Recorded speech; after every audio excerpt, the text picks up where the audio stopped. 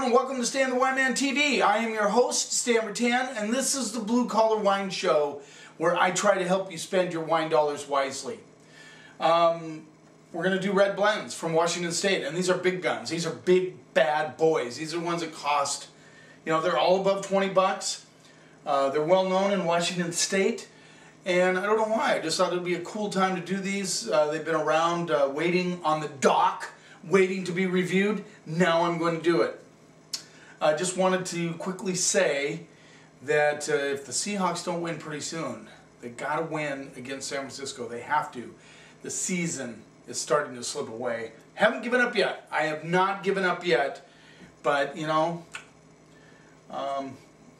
need a new offense coordinator or someone, or they need Pete Carroll to step in and tell them what to do, because I think the play calling just sucks. So let's get started. Avancino Grand Reserve Red Blend 2013, Columbia Valley. This is from bottled by Van Loben Sells Cellars. That's a mouthful. 25 bucks. Let's see what we get.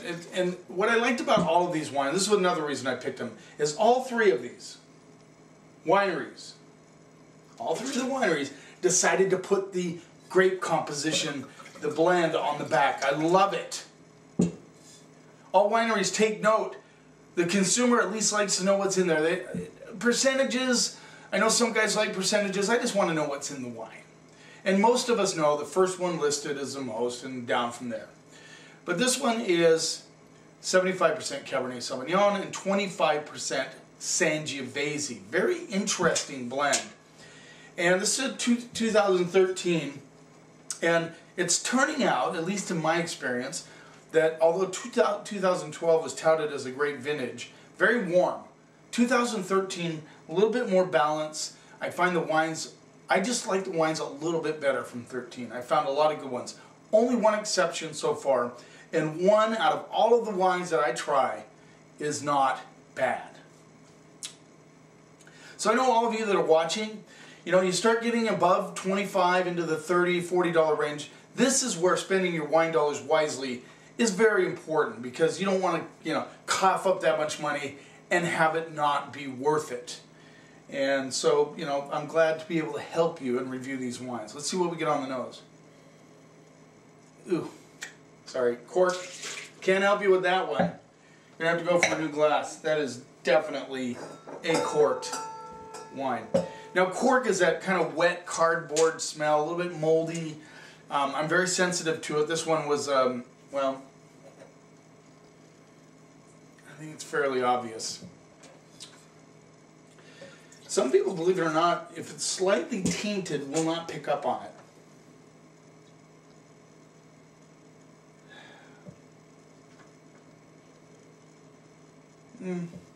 Yeah.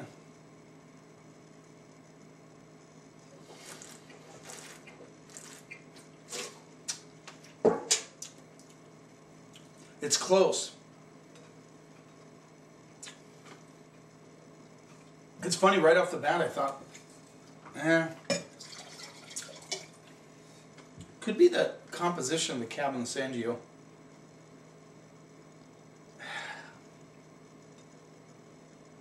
It is slightly corked, and I really don't want to review a wine that's slightly corked.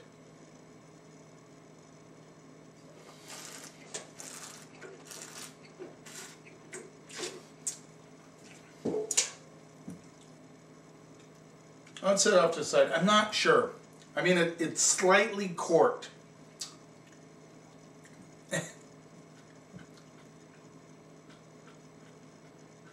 Yeah, might not be. Let's review it. I'll use a different glass for the other two. I'm getting a lot of cinnamon. The reason, I don't know, maybe the initial hit off the nose. And I did want to talk a little bit about decanting. These are big bad boys. I was going to throw them in a decanter, but I know most of you, and it's true, will not decant these wines. You'll pop them and you'll pour them. I know, trust me, I know some of you out there are very dedicated decanters. That's a good thing. I like to review the wines the way I know most people will taste them. These would definitely benefit from decanting.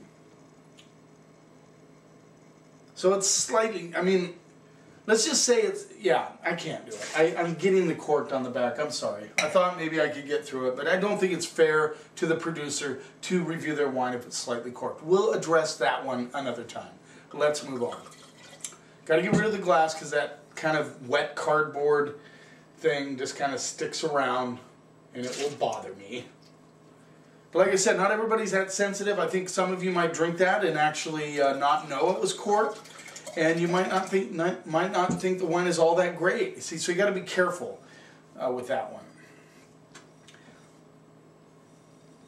If you're ever in a class or you're around somebody and they say the wine's corked, take the time to smell it and see what they're talking about. I think it's very important to understand what that is, because I know there's a few people that have had wines and they come to me and they said, you know, this wine wasn't really that good. I mean, it was okay.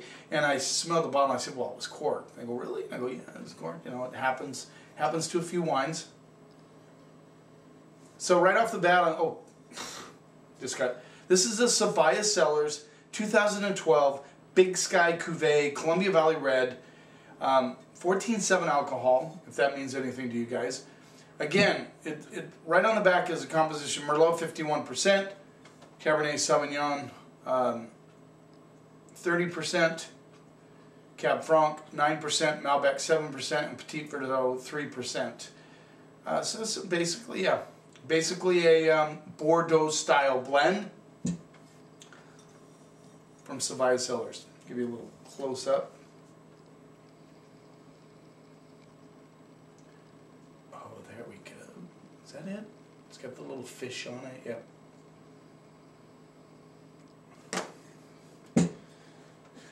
All right, let's see what we get on the nose. This is a $37. That cork thing threw me off. I'm sorry. I'll get back on speed with that one. That just kind of threw me for a loop for a minute. I didn't expect that.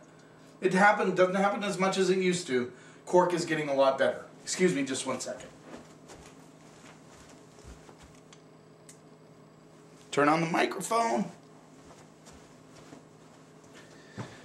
My recorder picks up volume a lot better, but since I got this shotgun mic, I think it's helped a little bit. I've been watching a couple of the videos, and you know, I noticed that the sound quality is a little bit better. So I want to make sure that is on when I do these. Lots of chocolate, lots of currants coming through, big time. Get a little bit of a touch of a bark note, which is kind of interesting. Some interesting spices. But this is like deep, dark, rich fruit with chocolate kind of thrown in there. A little bit of a wilted rose petal, you know, if that makes any sense. Yeah, you know, you've smelled wilted rose petal. You know, when the rose starts getting a little bit wilted, has a little bit of a different aroma to it. That's what I'm getting on this one.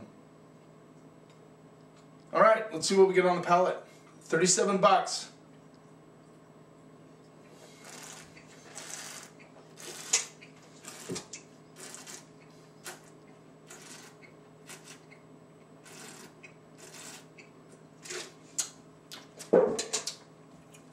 Good structure, good acid. This is kick-ass. I mean, I was expecting at 14.7.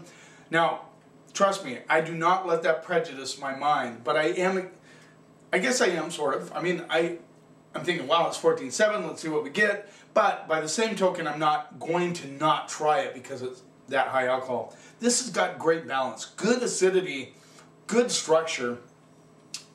Wow.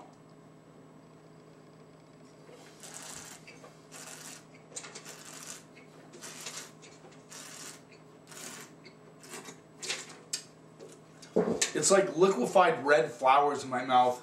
I get a little bit of red cherries, currants coming through. Good acid, a little bit of spice. I get a little bit of white pepper like hanging up on my lips and gums. This is a baby. I'm serious. This is not ready to drink yet. It needs another 2 to 3 years in the bottle to kind of flesh out a little bit. I'm impressed. I mean, yeah, I just have to say I'm impressed. I did not expect that.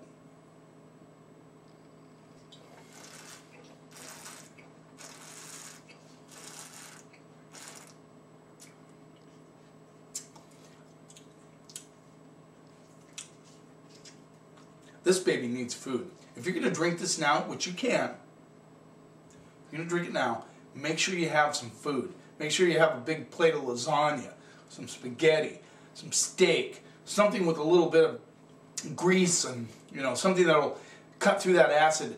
This is a beauty. This is a beauty. If you want a grape, and it's interesting that the chocolate, because on the nose I get all this chocolate, but on the palate, not so much.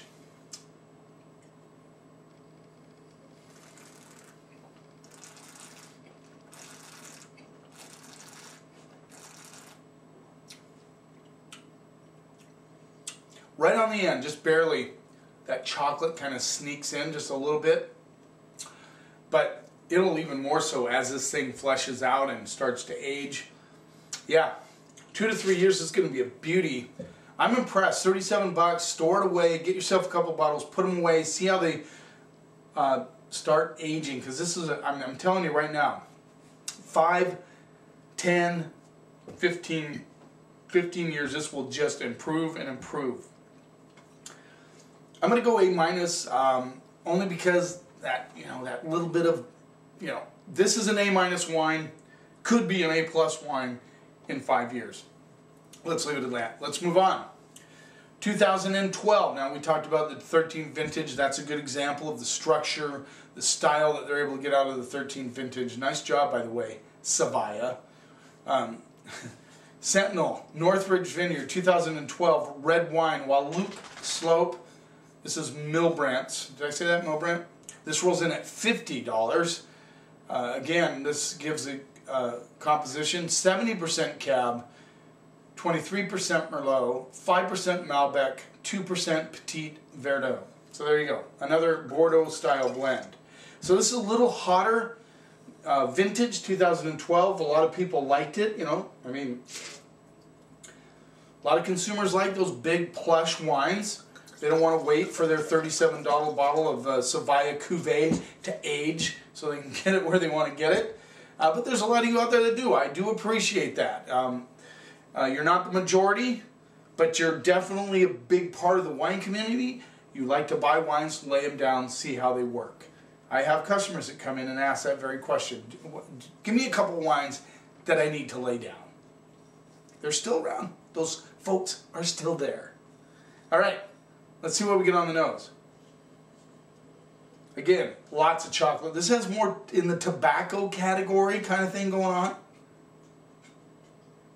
A little bit of a meat marinade, sort of barbecue spicing.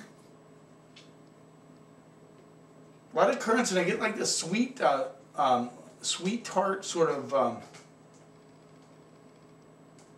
There's a candy-esque sort of thing. It reminds me maybe a little bit of licorice, like red vine, or not red vine, but black vine licorice.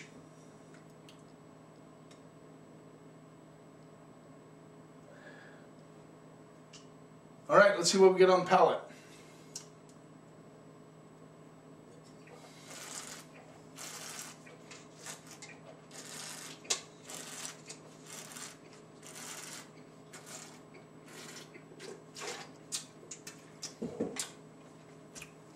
Very, very spicy. I mean, it feels like somebody just dumped some white pepper and black pepper in my mouth. Good structure. I mean, this is a monster. Again, two beautiful wines that are not ready to drink yet. Honest to goodness, they are not ready yet. This one's a little bit more open knit, a little bit more ready to drink than the Big Sky Cuvée. It's definitely got some chocolate tones, currant tones, but very grippy on the back end. You can the tannins are very, very, they're there. They're not too astringent. This one needs food also.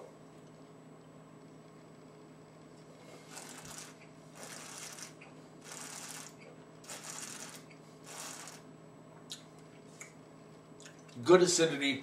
I get a little interesting like green thing going on the back side of this one, but very grippy on the palate, if you know what I mean. Now there's a lot of people that will, you know, I have people, I don't like wine that makes me pucker. Well, this would do it. These are definitely got some wood tannins and some fruit tannins to them, big time. But like I said, a little more approachable than the Savaya right now, but I'm still saying 5, 10, 15 years. This will just get better and better. $37, $50, a little bit of a difference. This is a little richer, darker fruit flavors. The Savaya, a little brighter acidity. Still, the Milbrandt has the acidity. It's a little better integrated, I think, than the Savaya. Not a huge amount, but it's noticeable on my palate. Both of them will age about the same amount of time.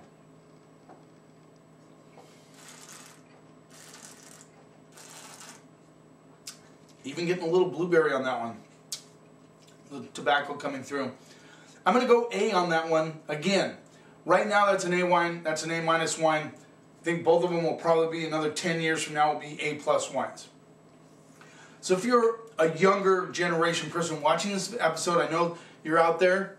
I know some of you that watch this and you want to invest in a couple of wines that could age out really nicely, maybe for an anniversary, maybe for your child was born, you want to, in 2012, 2013, you want to put one away for when they graduate 13 years later. Both of these wines would be perfect. I did that for all my kids, and we opened them when they graduated. It was kind of fun, cool thing to do if you ever thought about that. And I did pay a little bit more for those wines. Sometimes you have to if you want them to age. You know, a lot of it has to do with how much they put in the wine, quality of fruit, the amount of oak, all that good stuff. You keep watching, and I'll keep helping you spend your wine dollars wisely.